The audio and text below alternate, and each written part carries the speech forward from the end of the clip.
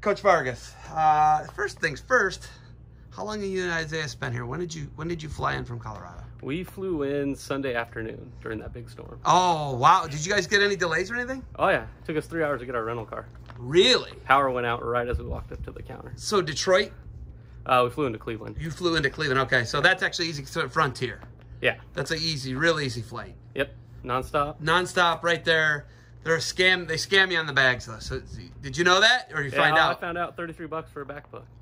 Yeah, and they get you. They get you good. And you try and they let you check in, and when you get to the counter, they'll be like, "Oh, that's $50 or whatever." Yeah, they get you good. So easy travel in, except for a storm. Yeah. Coming here and watching the wrestling you're watching this week. Okay, watching Isaiah get better, having really good partners. Is this what you guys expected? Yeah. I mean, based on my dad's recommendation, he's like, best your money could get. So we came here expecting to get better, and iron sharpens iron. And that's what he came for. So it's great to see. He's super physical. Watching him wrestle, like he's strong, and he goes hard, and he attacks hard.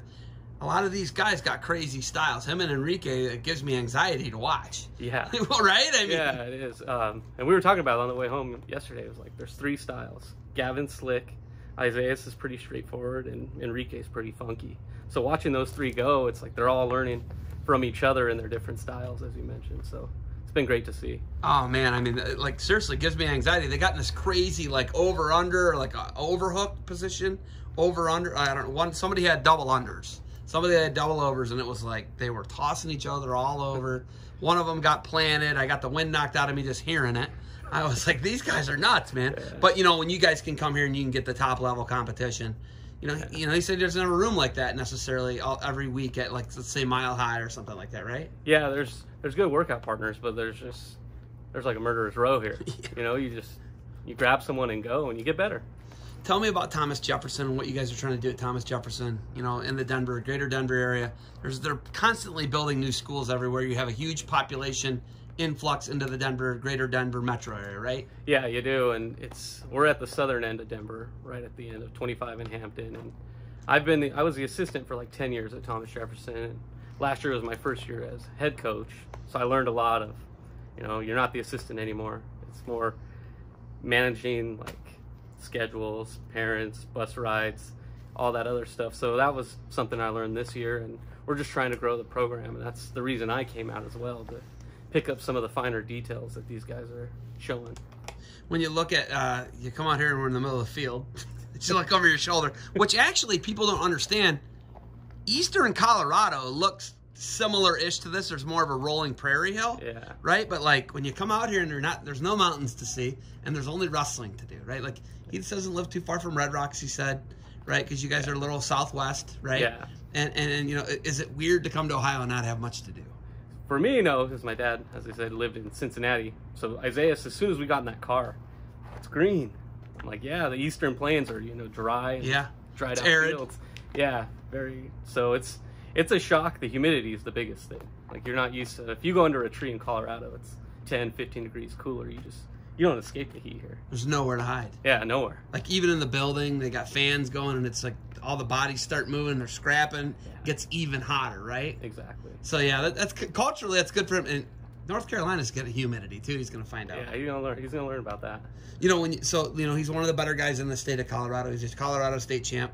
But I was talking to him, and Isaiah says he made a lot of his own workouts up. He was doing muscle ups. He was finding ways to work out. He was running 5 miles a day. Coaching someone like that, is it pretty easy? It is. You kind of sit in the chair, and you're like a wide receiver coach. You're try this route, try to do that. And I have to give credit to his parents. His dad's a great help. He helps not just with Isaiah, but with the team. His mom's all for everything to make him better. So as you're saying, it's an easy job to coach Isaiah because he's really self-motivated, and he looks for alternative routes on his own. Are they going to have a season next year? Will you guys have a season? I hope. I'm holding out hope. Right now, the phase 1, we can go to a football field and run around in 100-degree heat, burn kids out in July that don't really know much about wrestling. So it's kind of hard to hold practices in Colorado right now because that's what we can do. We can go run around a football field. But I'm really holding out hope that we will. So for obvious reasons, I want He was our school's first state champion. He was Thomas Jefferson's first state champion ever. Yes. Wow. So, you know, I'd like to see him go back to back. Yeah, I mean, he could be the school's first 2-time state champion, right? Exactly. Yeah. You know, he can make history. When you guys look at, you know, your dad's recommendation and talking about Eric Burnett and coming here and his brother Scotty, is Burnett trained something where you're going to we'll start seeing Thomas Jefferson maybe year in, year out? Absolutely. Yeah, I mean, I want to make sure my kids are at this level before, because a lot of my kids come in as freshmen, so hopefully by their junior, senior year. But yeah, we'll be back out here just to learn and get better. I mean, what I really like about this camp is it's more not throwing 50 moves at kids, but 50 different ways to get to the moves you already know. It's a lot of, you know, positioning, angles, and I really appreciate that, and I know he is. He's getting a lot from it. All right. What do you guys got for the rest of the summer? Can you even do anything back in Colorado? Can you go to Rocky Mountain National Park? Can you go to the Western Slope and do anything? Can you guys travel the state and do what you want and hike and camp like you want, or is it all shut down? It's all shut down. I mean, I can't even get into the school to get my banquet awards. Really? Like, yeah, they're locked up in the building, so once I can get back in, I'll get those. Did Mile High, because they're all at high schools, right? Yeah, they can't have club. No. You guys can't do this right now in Colorado. No. So he came out here all on his own conditioning and making stuff up, and he looks this good. Yeah. That's pretty good. Yeah, I mean, he wrestled in Oklahoma, that tournament in Oklahoma a couple weeks back. How'd he do? He took 5th. He lost in the first round. And then came back and took 5th? Yeah. Was 5th the best he could do? Yeah, it was the best he Yeah, could because do. when you lose early and a lot of you don't make the semis, because the semifinalists then go for 3rd and 4th, right? Yeah. Yeah. And I was on the way here, I was telling him, I'm like, your coach, I watched Coleman Scott do that at NCAAs. Remember, he lost in the first round, battled all the way back, took 3rd. I'm like, so it's possible, and that's just kind of the kid he is, you know. He doesn't dwell on a loss, he just moves forward. All right. Well, biggest thing you want him to take from camp, what is it?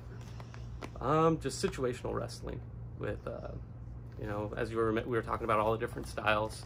You got to be able to adapt to all the different styles at the drop of a hat, and just take a couple angles away, a couple setups, and you get better. Get better.